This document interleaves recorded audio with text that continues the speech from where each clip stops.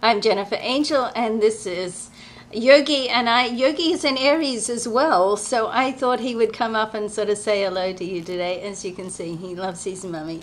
Okay, so this is just a snapshot for this week, Aries, just to let you know that what's going on, and the main focus this week is on your personal life and your love life. So Venus, which is the lady of love, moves into your area of relationships. Let's have a look on the 17th, so later on this week, next weekend.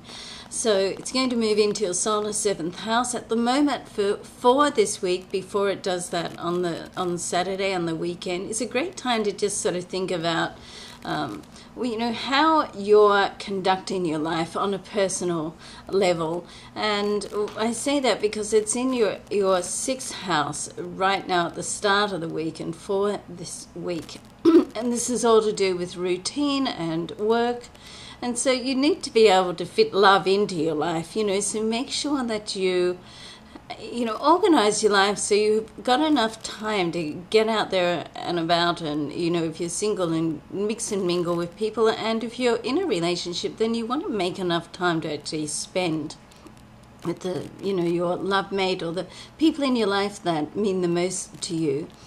Now, also in another area of personal area of your chart, in the solar 5th house, there's some activity which is directly related to you, Aries, and it's with Uranus, which is in your sign, and communication planet Mercury. So there's some discussions that can go on this week that can actually be the start of a relationship if you're single, and or it can just be the start of moving your life into the direction that you want it to go. So, and discussions can sometimes mean like self-discussions, the conversations that you have with yourself, and you want to make sure that those conversations right now are positive.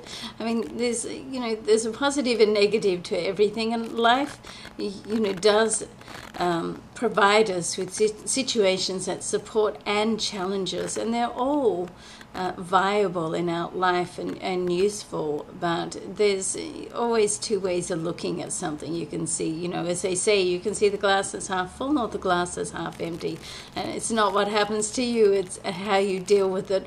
All those great sayings. So this week it's a little bit like that. There's some great things happening, and you want to sort of just keep your focus on the great things that are happening and keep moving forward, and that's what's going to help you just mold your life for the future in the way that you want it to be. Okay, all right, have a great week. I'm Jennifer Angel.